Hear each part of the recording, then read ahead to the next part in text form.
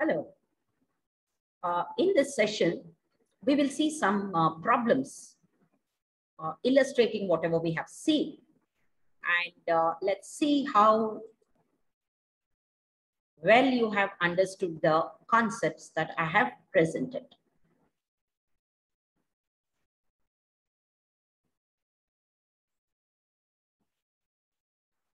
So this is Professor Uma Rao bringing you the lectures under the e-Shikshana program of VTU. I'm a professor at RV College of Engineering, Bengaluru.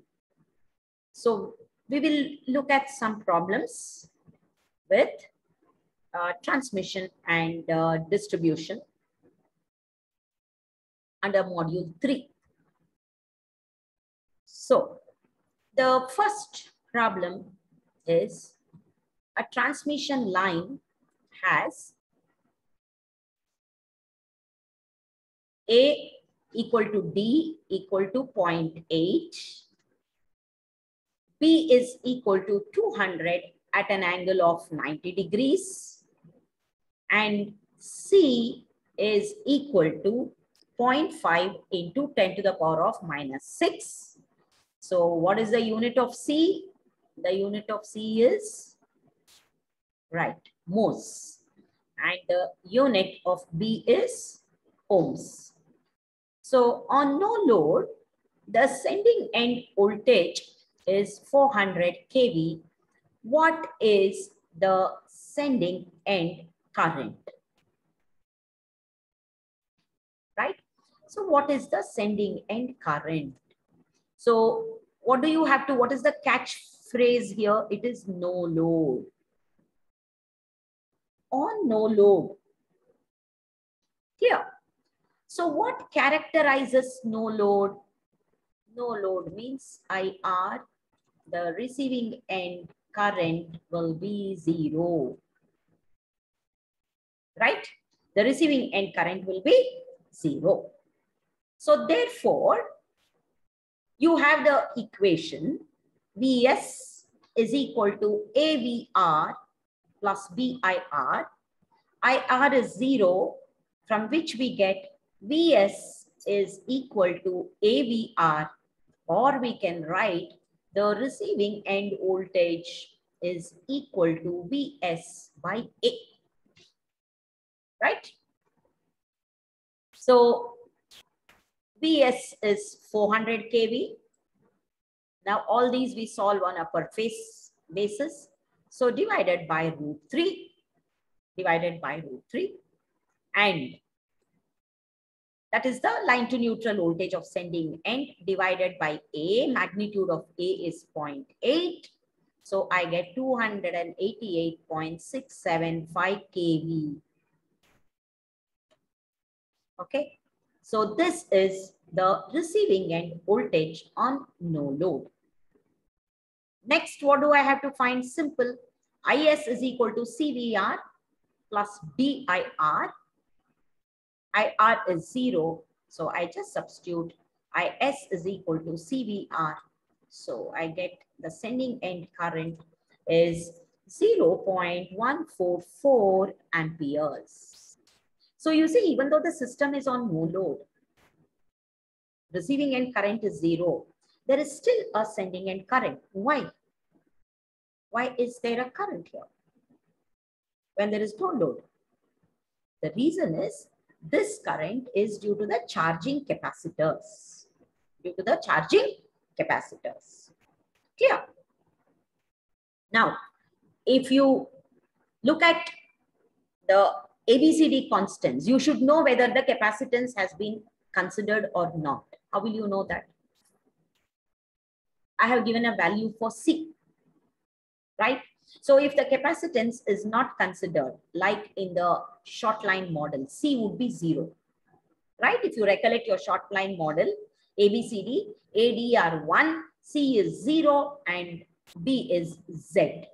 So a value of C, a non-zero value of C, implies that in the model under consideration, the capacitance of the line has been considered. The capacitance of the line has been considered. Clear? Next, the power transfer capability of a line is 11 kV. At 11 kV, it is 10 megawatts. What is the capability if the voltage is raised to 33 kV? No other detail is given. So how will you find out? Yes. So you know that the power transferred, in the first unit you have seen, the power is proportional to V square. Right? The power is proportional to V square. Therefore, what has happened to V? V has been increased by 3 times. V has increased by 3 times. So V squared is 9. Therefore, the power will increase. So it is 10 megawatts into 3 square. Right?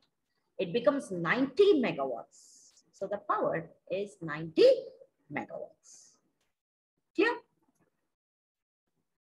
Next, supposing I told you we have models, the short line model, the medium T and pi models, and the long line model. So do I just choose a model based on the line length? Now, you know, we have lines also for communication. And you know, the frequency in the communication lines is pretty high. High frequency we will be using. Yes. And now when I discussed the long line model, what does the model account for, which is not there in the short line and medium line models? So the long line model basically accounts for the wave nature of the signal. So I told you in the long line model, you will treat the current and voltage as electromagnetic signals propagating through the medium, which is the conductor. So your transmission line acts like a wave guide. In field theory, you would have studied in electromagnetics, wave guides. So it guides the wave, the 50 hertz or 60 hertz power signal, voltage and current signal, it guides it. And while the signal travels through the medium, it gets attenuated and there is a phase shift. Clear? So therefore, I choose the line model not only based on the length, but also on the frequency. So, you know, long line model, the computation is rigorous. In fact, it's called as the model is called as the rigorous model, right? So, as a thumb rule, you check for the product of the line length and frequency. If this is greater than 10,000, then you can use the long line model. If you use the short line models, etc., your answers would be inaccurate. Let us consider an example. Say I consider 50 hertz over 50 kilometers, right? 50 hertz over 50 kilometers. So I have 500 into 50, that is 25,000. So yes, I go for the long line model, even though it is just 50 kilometers and qualifies to be called as a short line. Clear? So this long line, short line, when we went about the line length, see if I use 50 hertz, 50 kilometers, 50 into 50 would be 2,500. I can use the short line model. That's how, you know, we demarcated above 100.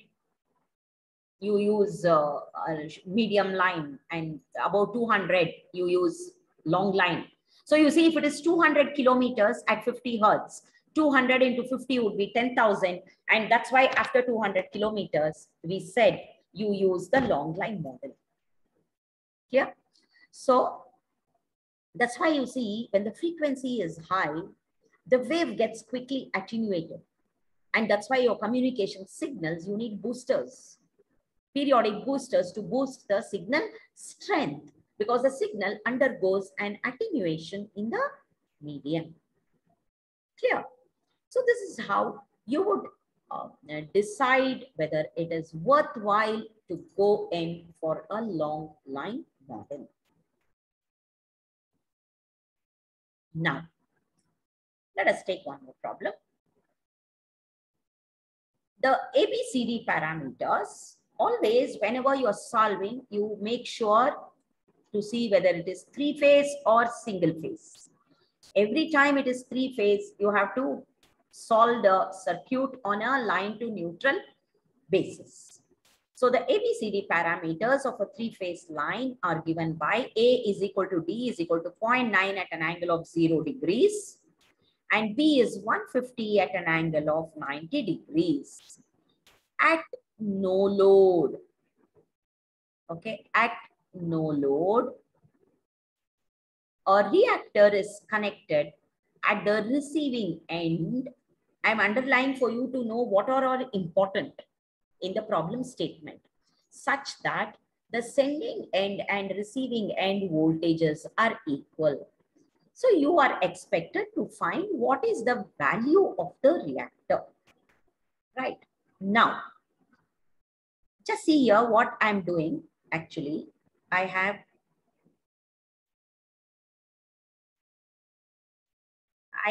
the receiving end. So this load is 0. There is no load, right? But I have a reactor. So this is 0, this current, but this reactor will take a current of IL. Let's call L for the reactor, L for the inductance, right? So the load current is 0. So the reactor takes a current. Keep that in mind when we use the equations. So what do I have? I have my standard equation. I have my standard equation. Vs is AVR plus BIR. IR is the receiving end current. Now at the receiving end, the load current is 0. However, I have the current drawn by the inductor, which I have denoted as IL. See, I'm using the same concepts you have studied, but slightly the problems are slightly different. So you have to think and answer. Now let me divide all this entire equation by IL. So I get here Vs by IL and AVR by IL and BIL by IL. Right? And for my condition given, Vs is equal to VR. So I have to put a reactor so that the receiving end voltage is same as the sending end voltage. Otherwise, you know Ferranti effect. If I have capacitance, and if there is no receiving end load, then the receiving end voltage will be higher than the sending end. But now under no load, I want to keep it same as the sending end, right? So I substitute Vs is equal to VR because both are equal. So this is the left-hand side and this is the right-hand side.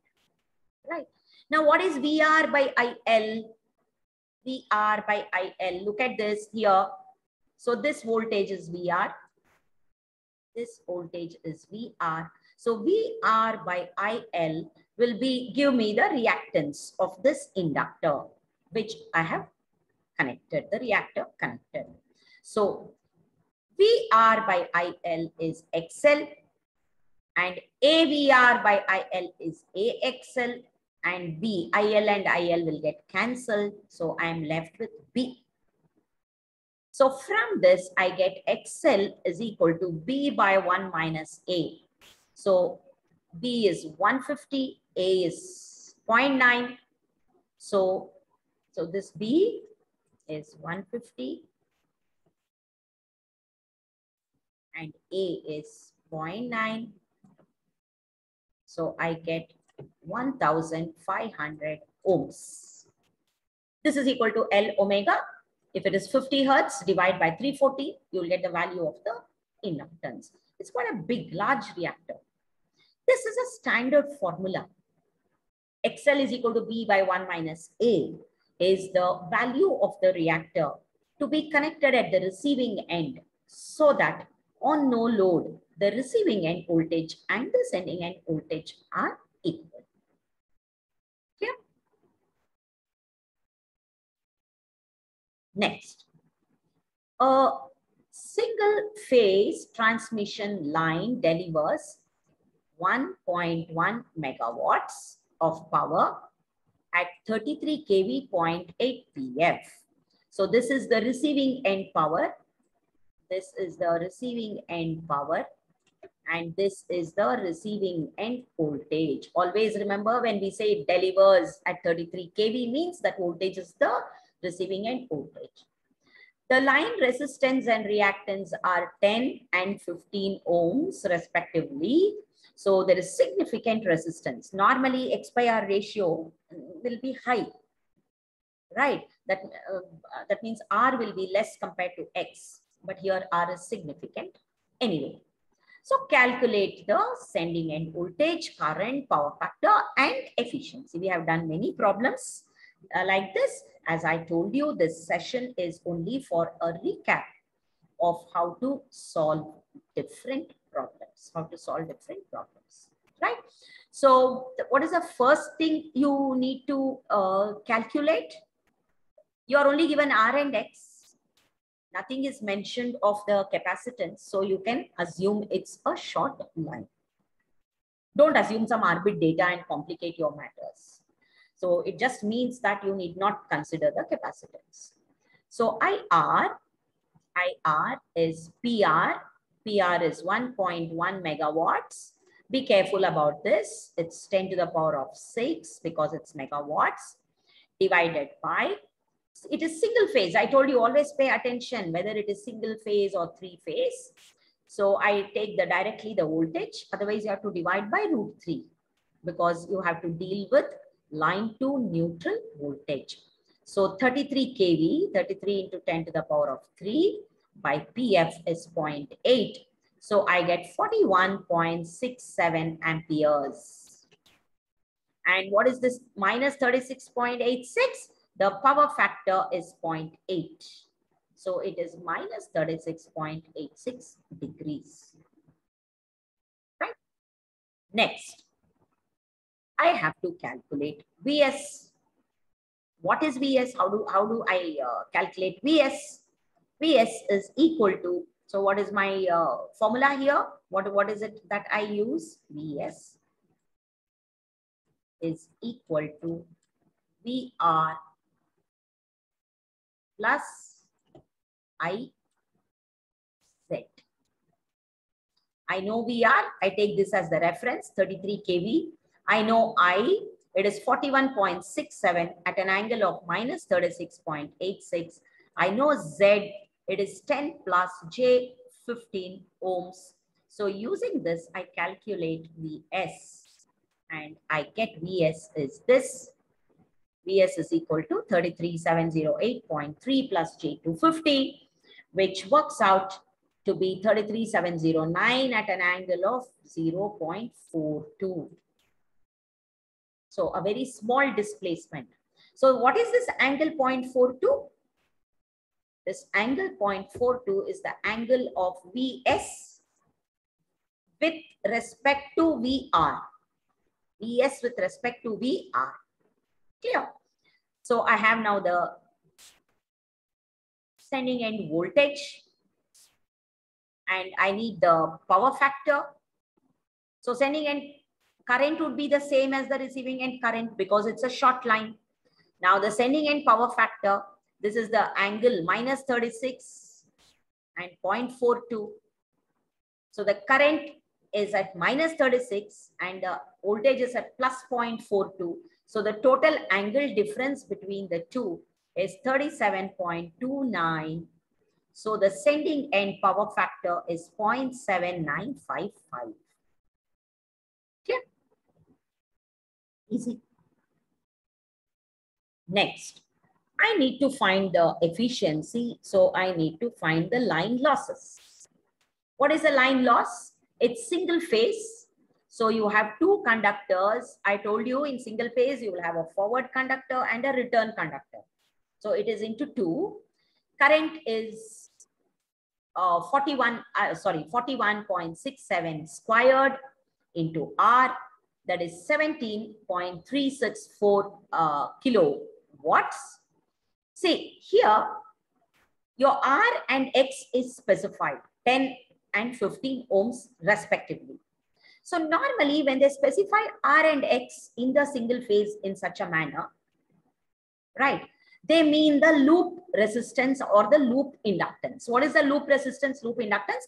The resistance and inductance of the entire loop. So it would include both the conductors, Clear? However, if the data is given in a different manner, supposing the data is given in the resistance is so many ohms per kilometer. The resistance and reactance is given in ohms per kilometer. And if the line length is 50 kilometers, then you have to multiply I squared R by 2 because the line resistance is per kilometer and you will have a return conductor. Clear?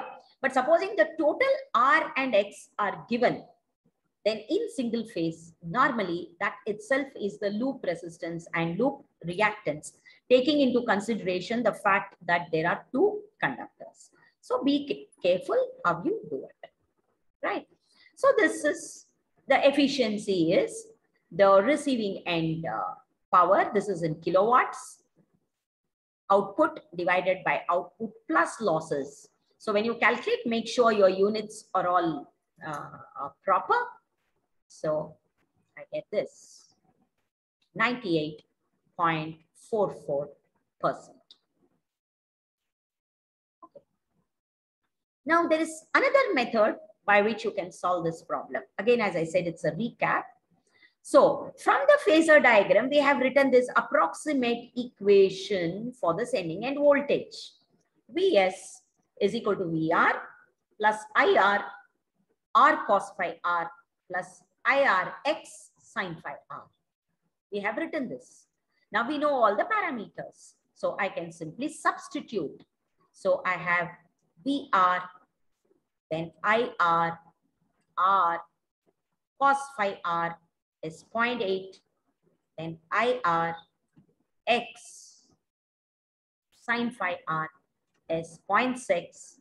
So I have Bs is 33708.4, more or less what you got by the other method. Then how do I find phi s? So I have another equation. Vs is cos phi, Vs into cos phi s is equal to VR cos phi R plus IR into R. So from this I can write cos phi s is this, right? I have already found the magnitude using the approximate formula. Then I have VR cos phi R plus IR into R by Bs. So I get 0.795. So you can solve it by either of the two methods. But for other models, it's best to solve Bs and Is using ABCD constants. Now, what is the maximum length of a single phase line having a copper conductor of 0.775 centimeter square area of cross section and resistivity of 1.725 micro ohms centimeter, and it is delivering 200 kilowatts at UPF with a voltage of 3.3 kV, and your transmission efficiency is 90%. So what all data I know? The receiving end power is 200 kilowatts. Okay. The sending end power would be 200 by, what is the efficiency? 0.9. So this would give you 222.22 kilowatts, right? So directly from this, I can write losses is equal to 22.22 kilowatts, right?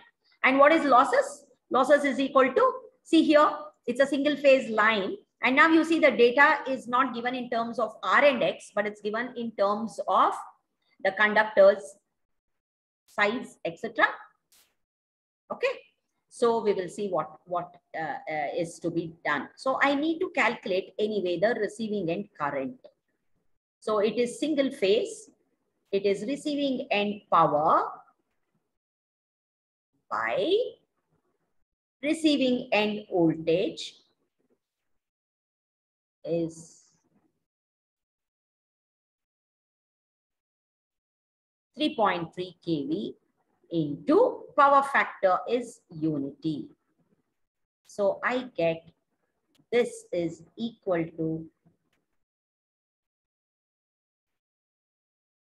60.6 amperes. Clear?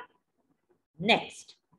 So what is the loss? The loss is 2 I squared R. Now you see why I have taken 2? Because two conductors, right? So I squared R would be the resistance for one line. So since it's single phase, 2 lines, 2 I squared R. So this will be equal to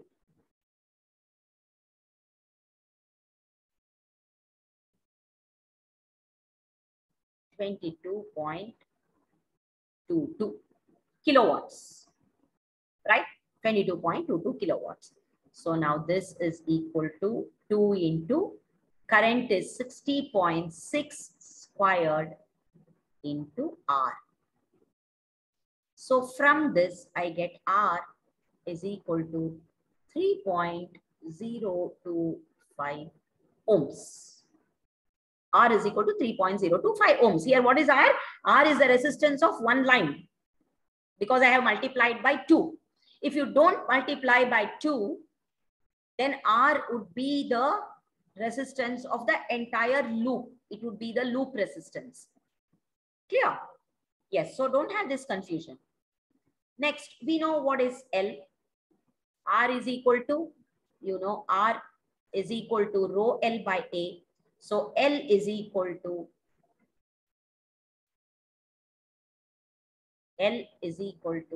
R A by rho. So R is 3.025 and area of cross section is 0.775 divided by rho is 1.725 into 10 to the power of minus 6 ohms centimeter. So remember, all these are this is in centimeters squared. So you would get the length in centimeters. So this is equal to 1.36 into 10 to the power of 6 centimeters or 13.6 kilometers. 13.6 kilometers. Therefore, for these specifications, my line length cannot exceed 13.6 kilometers. Clear? Now, as I told you, if you don't take this 2, you would get here R would be double. So length also would be double because that is the resistance of 2 lines. You have to divide by 2. So be careful how you solve in case of single phase. Clear? Now, let's take one more problem. The ABCD constants of a 220 kV line, 3 phase,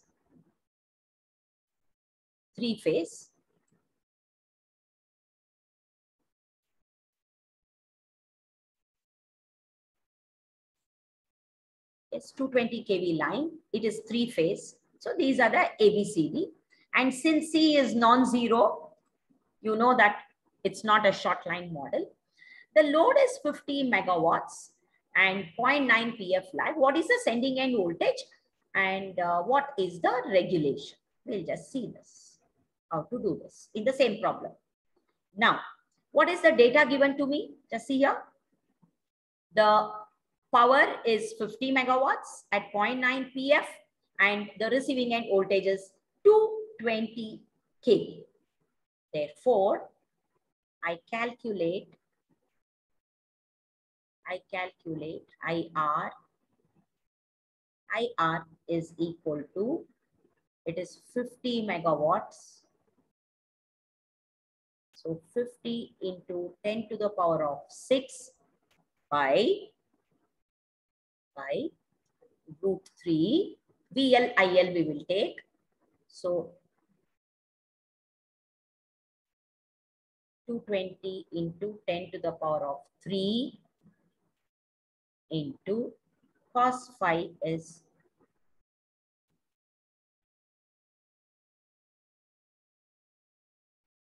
0.9. So this is equal to 1. So IR is 50 into 10 to the power of 6 by root 3 into 220 into 0.9. So this is equal to 145, right? 145.77 amperes. 77 amperes. Okay. Now, what is the angle of this? The angle of this would be cos inverse of 0.9, and cos inverse of 0.9 is minus 25.8 degrees. Okay. Next, so I know IR. Then simple, I use VS is equal to AVR plus BIR. So substituting for A and B, I get 133.246 at an angle of 7.77 degrees. Now, what is this voltage? This is the line to neutral voltage. Line to neutral voltage. So I have to multiply it by root 3 to get the line to line voltage, which works out to be 230.78. Angle would be the same. Clear? So I have the sending end voltage. Now, the next question is, what is the regulation in the above problem? So what will you do? Just here, one is directly you can do Vs minus VR by VR into 100. Otherwise, I have 220.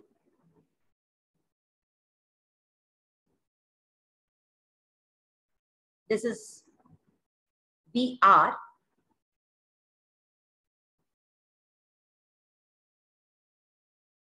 .936, that is 235. Right. So how did I get this? How did I get this? So this is A. This is A. And if the sending end voltage is at 220 volts, if the sending end voltage is at 220 volts, then on no load, the receiving end voltage will be Vs by A, because IR is equal to 0 on no load. So I can find out the regulation. 235 minus 220 by 220, that is equal to 6.83%. Clear? So this is another way you can find the regulation. Or here itself you can find out. Here you have In this, I can find the regulation from this also.